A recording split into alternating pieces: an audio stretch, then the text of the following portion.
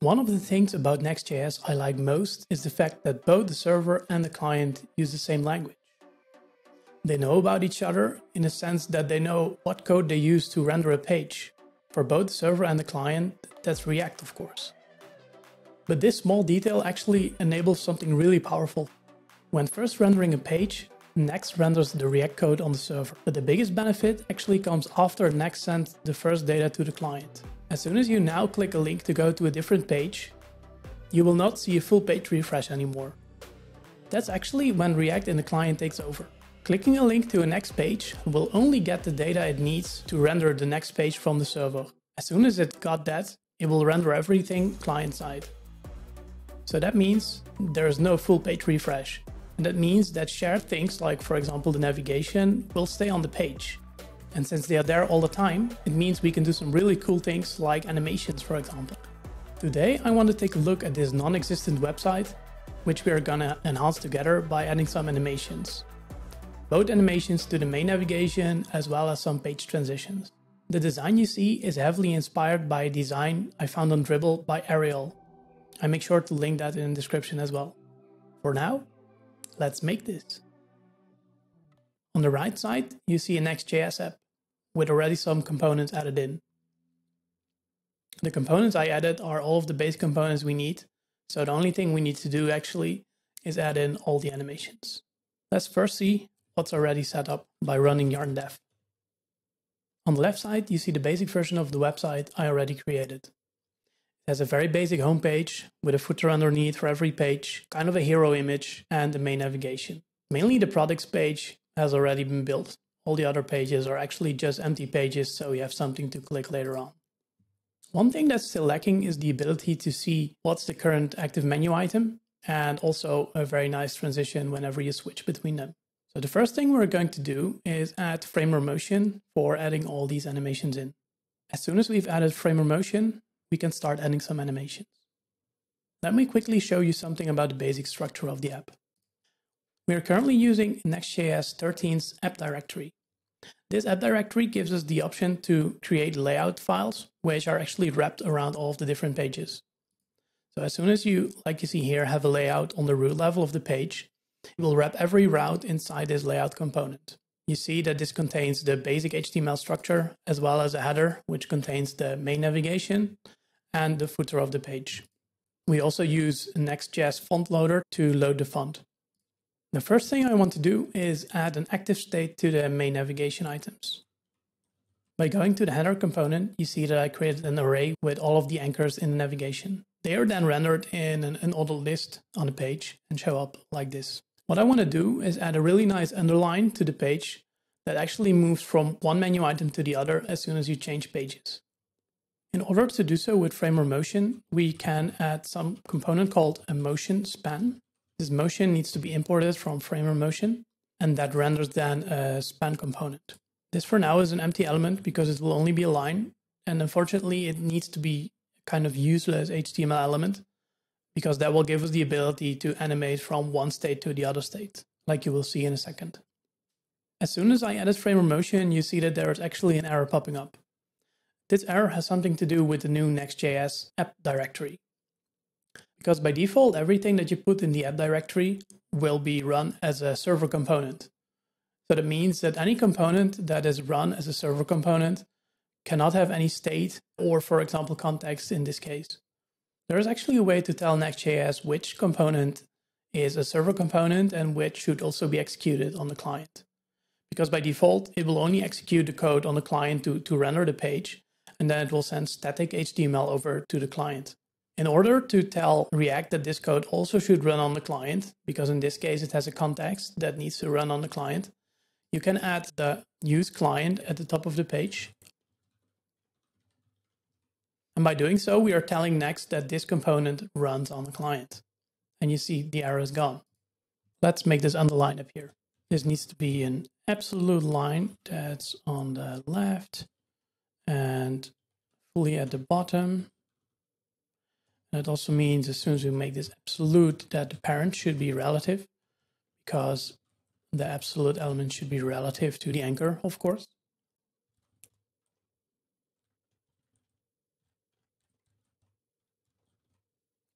As soon as we've added these lines, you see them appear in navigation. Right now, they just show up for every anchor we have. Of course, this should be dynamic based on the path. In Next.13, we have a new hook we can use called usePathName that we have to import from Next Navigation. And this path will give us the value of the current path we are looking at. What we want to do is only render this underline if the path matches the current link we're looking at. That way, this line becomes an active state. So if we now switch page, you see that the line moves, but there is no animation yet.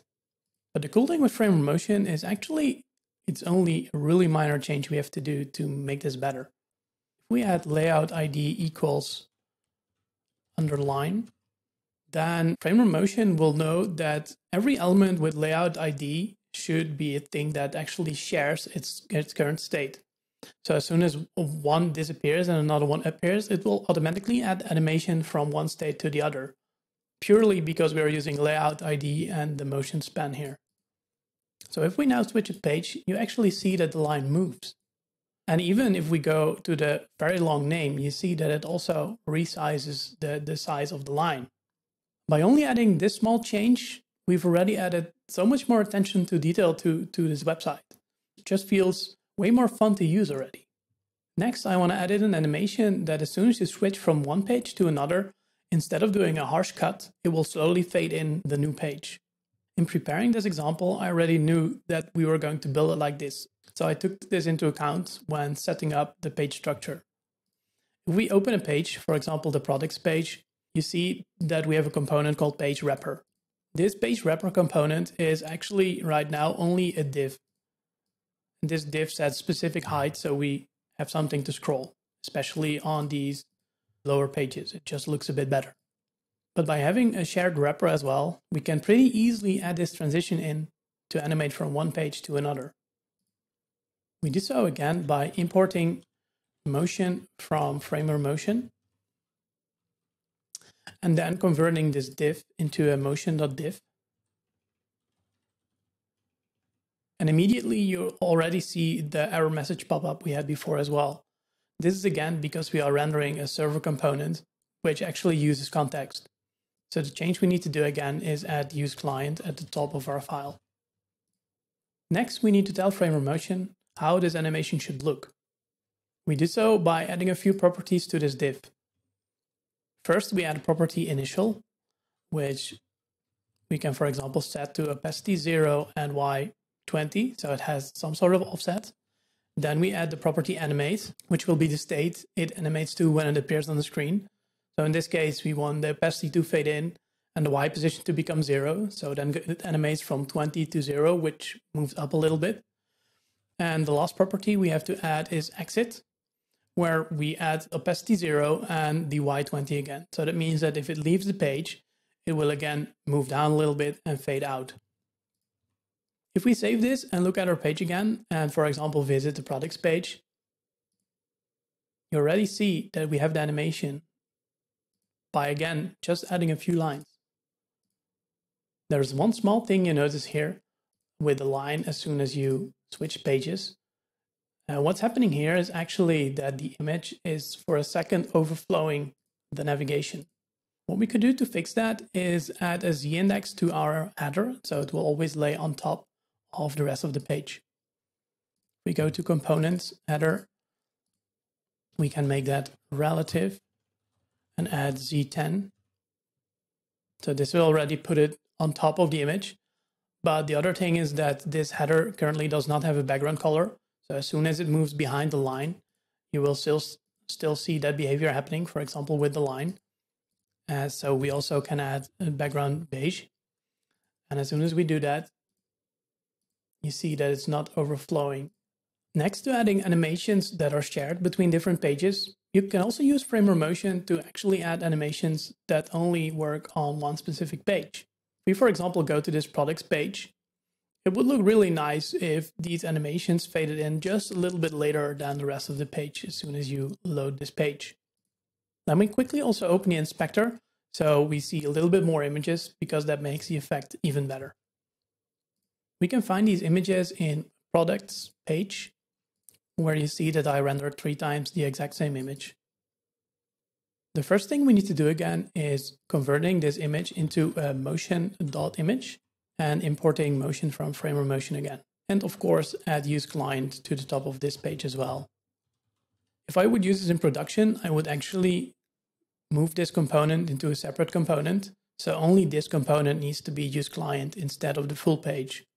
That way we send as little JavaScript as possible to the client. But for now, this is fine to start with. Let's quickly change the other images to a motion image as well. And then again, we need to tell framer motion how this animation should look. Let's first add the initial state again. Opacity 0. And maybe this time we do a translation on the x-axis. And then we add animate, which makes the opacity 1 and the x position 0. So then it moves from right to left, like you saw happening really quickly. And the final thing we need to add is exit, which again adds the opacity to 0 and moves it back to the right. So if we now go to the home page and then go back to this page, you see that there's actually an animation happening. But what you also notice is that it doesn't really feel like it's coming fully from the right. And the reason behind that is because the full page is actually also at the same time transitioning from the bottom to the top when the image is coming from right to left. So it actually looks like it's moving diagonally. A great improvement we can still do for this is add a small delay to the animation. We can do that by adding another property to this object called transition. And that again is an object which has a delay property. And we can set that, for example, to 0.3 seconds. We then copy this to the other 2 objects as well and move to the home page and then back. You see that right now, first the page animates in and then the new images appear. And with that, we suddenly have a website that went from a pretty static, perhaps boring website to a website that just has these small details that actually make the difference. If you do want to add these animations to your own project, I always recommend checking with your designer as well, if you have them on your project, that is. The reason why is because it's really easy to overdo these animations, to go just too far, which actually makes your website maybe even worse than when it didn't have the animations. It's all about adding the small details and never overdoing it. But I hope with these examples you saw how you can quickly add animations to your website with only, most of the times, just a few lines of code. And by doing so, make your website stand out from all the other ones. These details do make the difference. You find the code of the build in the description, as well as some other useful links. I really hope you enjoyed this video. Make sure to subscribe, and I'll see you in the next one.